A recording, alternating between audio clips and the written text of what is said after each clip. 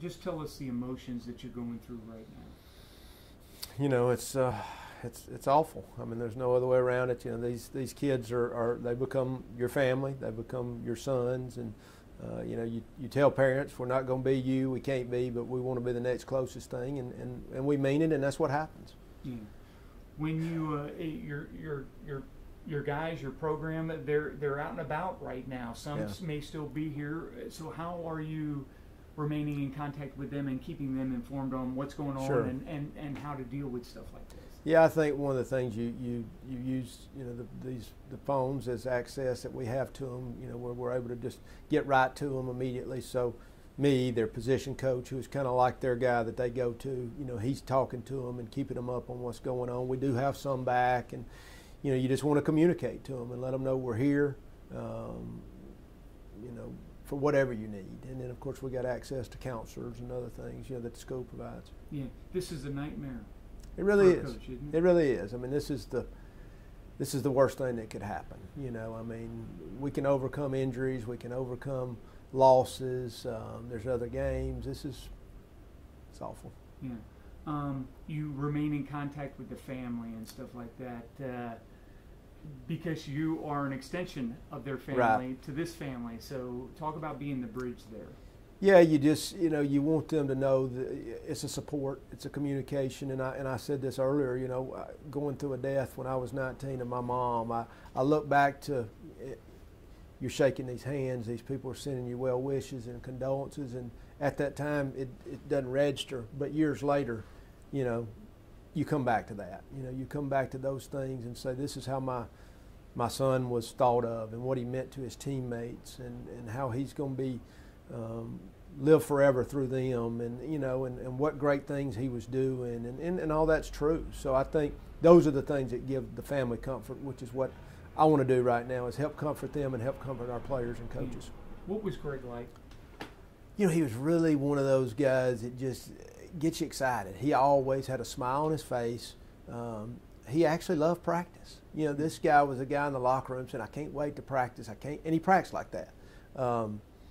You know, great effort was not, you know, you think this 5-star running back's been at Notre Dame and he was not a prima donna. Mm-hmm. He didn't mind working. He took coaching, all those things that you tell a player.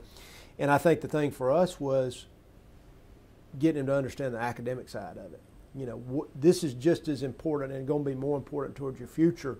We got to have this. Mm-hmm. And as I say all the time, the tutors, the study halls, the classes, you know, there is no missing. There is, you know, and I think he just finally fell into that. And then he started seeing the reward. Wow, look at what my GPA has done. You know, it's the highest mm-hmm. GPA I've ever had in my life. And I think all that goes together. Yeah. What was his work habits like within the weight room, around the practice field, and with his teammates? Terrific. You know, and I've got a son on the team, so now I get that inside locker room. Mm-hmm. And, you know, he said, you know, he was just heartbroken, and it was, this is a guy that everybody liked. This was a guy, because he worked. You know, he put himself out front. He loved training.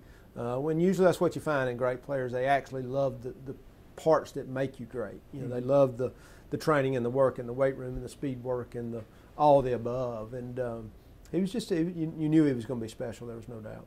We do not know why something like this happened at this time.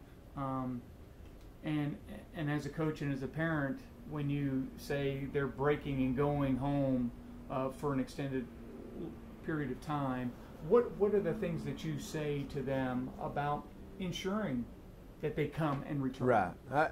For me, that's a daily thing. I mean, it is. I guess that's the old high school coach in me. You know, you talk academics first, you talk character and who you hang out with and where you go, and we're not out past midnight. And, mm-hmm. you know, in season you got a curfew. You just tell them, you know, what good happens after midnight. All those things as a parent you say. But we had literally just met. I meet with all the players before they leave, and of course Greg was a guy that we saw a lot, and mm-hmm. we just discussed all those things. And you know, Coach, he knew what kind of area, you know, that there's bad parts of Miami, as are probably any city, but you know, he said, Coach, I know where to be. I'm gonna be safe. I'm gonna be smart. Can't wait to get back and get to training. And you know, he was one of those guys that were going to be here for May, and so he said all the right things. So, you know, that does give me some comfort. At this time, I don't know what can be learned, but just what can be learned, really. You know, I always, as a coach, you're trying to use a lesson. You're trying to go to history. You're trying to. This will be something that we look at just from a safety standpoint, and sometimes things just happen. I just said, you know, life is precious. You know, we talk about winning this day. You know, invest in this day. Know where you are, know who you hang out with, all the above. I mean, we'll take lessons, and we want to remember this guy. Mm-hmm. He's an organ donor. People are going to be getting some very strong parts. No doubt. No Talk doubt. a little bit about that. You know, that's something that I really believe in, and I know he did. You know, you talked to his mom, and I think he had a classmate, teammate, I know it was a classmate who had gotten a kidney transplant while he was in school, so that became very important to him. He saw the difference it made in that person's life. You know, my dad had a kidney transplant 20 years ago. It's done great. So, right here at UAB, in fact. So that's a big deal. That tells you what kind of young man we're dealing with. It's still early on, but have you guys discussed a way to remember? I know you said he's always a Blazer, but is there something that you guys are planning on? Or we hadn't decided yet. We're going to do something. You know, whether that's a patch or whatever, sticker, whatever that ends up being. We're going to do something in that 17 season, starting, you know, even now. Mm-hmm. But we'll meet with the leadership group of the team and just decide what fits best. That says a lot when you say he's a Blazer for life or forever. Correct. That says a lot about him, this program, and what you're trying to establish. Can you go into a little detail? Yeah, one of the big things for me that I didn't see when I got here was, you know, what did you do for the former players? A lot of it's our facility, you know, and I think getting a new facility where they have a place they want to come back to. Their pictures are on the wall. They can show their kids. And one of the things I've asked from our former players, and, you know, we had almost 100 of them show up for a flag football game this spring, get involved and really talk to our players about the job market. You know, these guys they're hard workers, they're committed. I mean, that's what you want. That's why you want athletes, you know. They're good students. Help these guys. You know, we've got thoracic surgeons, we've got engineers, we've got all these people in the medical field, we've got coaches. So come back, be part of this program, where we're headed, the new facilities, and we want to recognize those guys, but we also want them to pour themselves into these guys, you know, and say, look, this is what this hard work's going to give you on the other side, this good life, you know, and so we need those guys back, and really that's what I mean. It's Blazer for life. You saw the support rally when the program shut down for a period of time. Are you seeing something similar to that in the support and love from the fan base No doubt. in this devastating We've just got, and I think one of the things that's happening, we've got this group of hardcore fans that have fought for this program. Now we're getting this extended family, and I say Birmingham, Jefferson County, and really it's almost become a national story. You know, me and you've had that talk before, that the return, you know, bringing football back. So it's almost like this thing is spread. I've had so many calls and texts and just condolences and well wishes, but I was getting a lot of that before. So I think that group of folks that now is just really growing out is really been part of that. Last question on my part. When the program has been on such a high and now this happens, what does it do? I think it takes you take stock of life. You take stock of how precious it is, and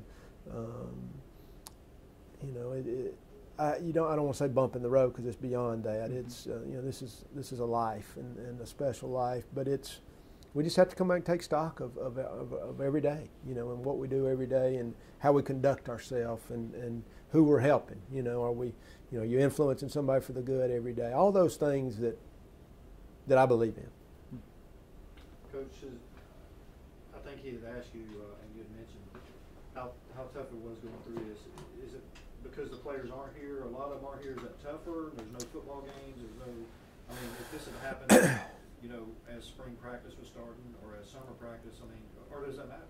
I don't think it matters. I just, you know, it is. You know, we all get into wins and losses and GPAs and budgets, and we all do. You're going through your normal life every day, and you're just trying to survive, and then something like this happens. And you know, I always say it's always somebody else. You know, you read about it, you see it. You know what you guys do, and when it hits you, you know, and then you just get back to it's just about people.